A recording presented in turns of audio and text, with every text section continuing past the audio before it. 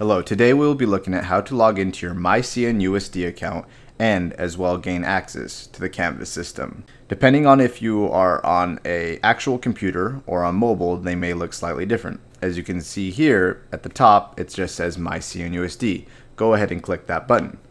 Alternatively, if you are on mobile, you will need to scroll down. It will bring up a gray bar at the top. You need to press the expand button, and then on the top left you should see the MYCNUSD page. From there you'll come to a login screen.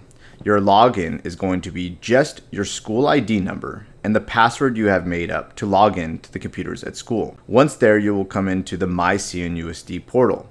On the left hand side you will see your main menu. You will see a button that says Canvas. Go ahead and click that button. Since you are already logged into the MYCNUSD portal, you should be taken directly to Canvas.